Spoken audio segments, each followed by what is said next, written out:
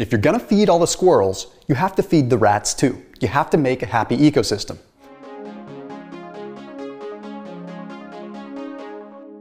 I sound insane, and that's okay, all right? We're talking about the foods that are gonna improve your gut diversity. Okay, I've talked about in many videos that a diverse microbiome is a good microbiome, but we don't just get a diverse microbiome by eating like random foods that are diverse, okay? We have to eat different kinds of fiber, and I'm not talking about just soluble versus insoluble. I'm gonna give you a list of the best fibers that you can eat to ultimately get the most diverse gut that you could possibly get. Okay, so I'll break it all down, but first a quick little backstory to have it all make sense. Okay, imagine you had a forest, okay, and in that forest you had equal amounts of rats and equal amounts of squirrels, okay? They both come with good and bad traits. But then you threw like 100 tons of walnuts into the forest. Well, the squirrels can eat a bunch of those nuts. They can eat the walnuts because they can break it open and get to the nut, right? The rats, unfortunately, cannot. So what ends up happening? The squirrels take over and the rats slowly die off. Now, there's lots of good attributes about squirrels. They're cute, they're fuzzy, they're on cartoons, they're cool, they seem like they have some good senses of humor, I don't know, okay? But there are also a lot of bad attributes. The point is when you feed one kind of fiber into your body, it seems like it's a good thing, but we really have to make sure we're diversifying the kinds of fiber we get. And when we look at a nutrition label, we see fiber. We don't see what kind of fiber, and it's up to us to educate ourselves to get those right kinds of fibers. So there was a real world study that kind of looked at this almost like walnut thing, right? It was published in Scientific Reports.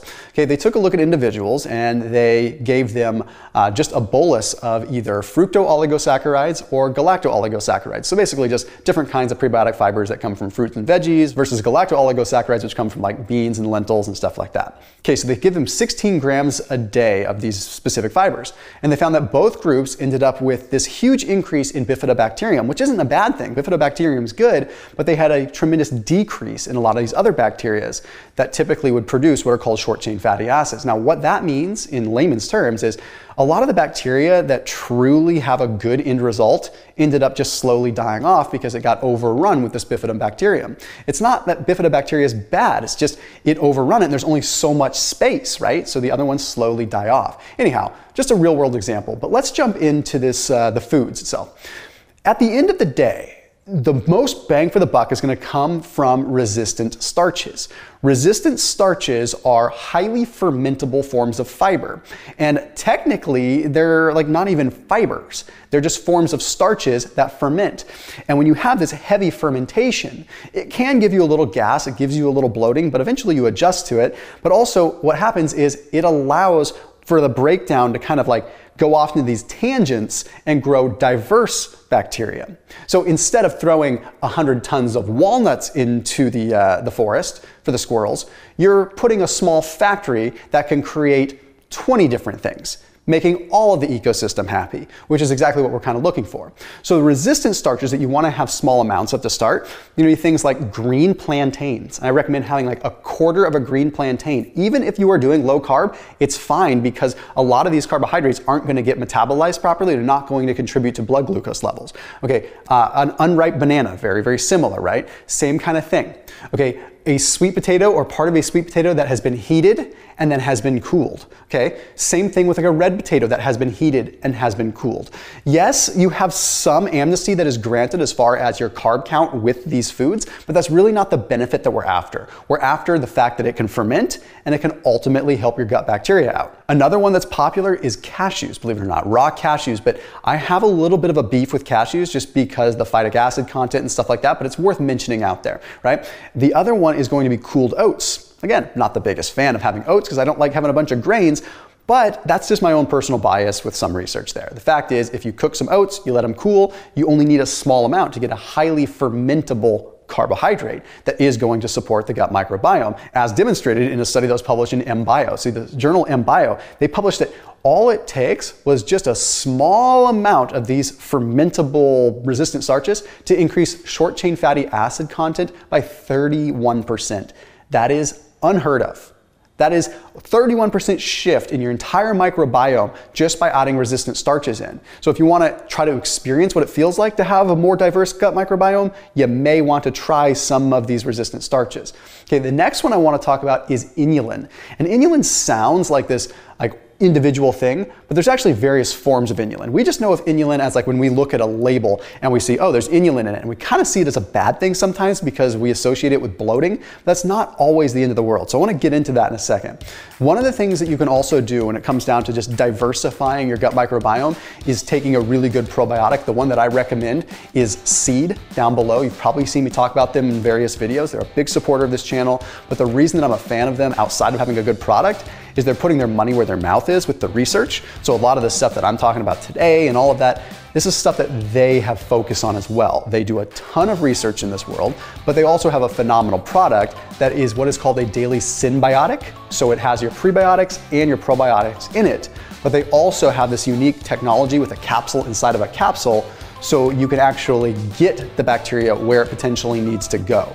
So it's part of my daily supplement regime because it's made a huge, huge change. When I first tried it out, I got a little bit bloated, and it's kind of how I knew it was doing its job. And then a few days later, everything subsided and it started to regulate and I started to feel really good from it. So anyhow, I highly recommend taking SEAWEED as a daily supplement. So I recommend them. There's a link down below if you want to save 15% using my link down below in the description. Again, thank you, SEAWEED, for the support on this channel, and please do check them out. Seriously, in the realm of this kind of content that I'm talking about, well worth it to give them a shot. So back to inulin. If we look at inulin, okay, there's a study that was published in the journal Metabolism that found that just a single 24-gram dose of inulin increased short-chain fatty acid levels. That is insane. One dose, okay, one 24-gram dose. Granted, that's a good amount, but you're going to get that in some really good foods. And that improves short-chain fatty acid levels. But then when you look at the British Journal Nutrition study, you find that, okay, if you have 10 grams over the course of a few weeks, you have this radical shift in your entire gut microbiome. Everything changes in 3 weeks. Again, that's because it's a different kind of fiber. So what kind of foods are we going to get in the way of inulin? How are we going to extract that? We're talking artichoke. Artichoke is the big mama jama of the inulin world because it has one that's called very long chain inulin. So it breaks down and ferments a little bit different. Then we have asparagus, which I'm always talking about as the ultimate low carb vegetable. Then we have garlic, we have onions, we have leeks. So again, make a leek soup with some broth, stuff it's phenomenal for this kind of stuff. And then we have chicory root, which again, in the processed food world, it gets a bad rap because people are like, oh, I don't want chicory root. Why? Because when it's combined with a bunch of other garbage, it will bloat you. But straight up chicory root is fine. You should just be having small amounts of it, okay? So again, it kind of comes down to these chocolates, these bars, these things that have inulin or they have chicory root in them. A lot of times if they have inulin, they usually do have chicory root, okay? They're getting their inulin from chicory root. You just have to have it in small amounts. That's why you get bloated. And when they're combined with sugar alcohols, that's when you run into a problem, okay? Now the next category is going to be pectins. Okay, pectins are going to come from the skin of citrus fruits, right? So if you were to skin a lemon and put it into the zest into something, cook it into your baked goods, whatever. Okay, the pectin creates a gel-like substance, and that is what is going to potentially control the amount of cholesterol that gets absorbed as well. So people that are modulating that or controlling that a little bit may want to consider this. Okay. Also, the fact that it's a soluble fiber, it ends up having a good contribution to your short-chain fatty acid levels as well. Okay, then there's a whole different category that isn't talked about that much, and that's coming from the things like the mushrooms, okay? Beta-glucans. Okay, beta-glucans have a different process within the body. They actually can operate as a signaling device and do some pretty powerful things. But the cool thing is, outside of just contributing to good short-chain fatty acid levels and a diverse microbiome, they also stimulate what is called glucagon-like peptide 1. Now, if you've ever been really hungry before, glucagon-like peptide 1 can actually satiate you by improving what's called peptide YY, but we'll go down a rabbit hole with that one. Okay. Essentially, what you are getting is you're getting improved insulin sensitivity. That's happening directly from these beta-glucans, but also indirectly from what they're doing within the gut. Okay, so mushroom, but another one, seaweed and algae. Okay, what do they all kind of have in common? Have you ever left mushrooms in the fridge for a little too long? They get slimy. They get a little slimy. Okay, and when you eat a mushroom, you can kind of feel it slither down your throat. There, I just ruined mushrooms for you. But you can kind of feel that, right? Same kind of thing. If you put some algae or some seaweed in your mouth, you let it sit for a minute, it gets kind of slimy. Those are the beta-glucans. They're slimy characters, but they do a good job. Sometimes slimy is good, right? You just got to weigh it out. So diversity is what we're after. But you don't just go eat Mexican food one day, Asian food another day, Indian food another day, and say that you're diverse, okay? You have to consciously be thinking about the different fibers that can contribute to your good overall health, right? But at the end of the day, it's a lot of work. So here's a list for you. I'll see you tomorrow.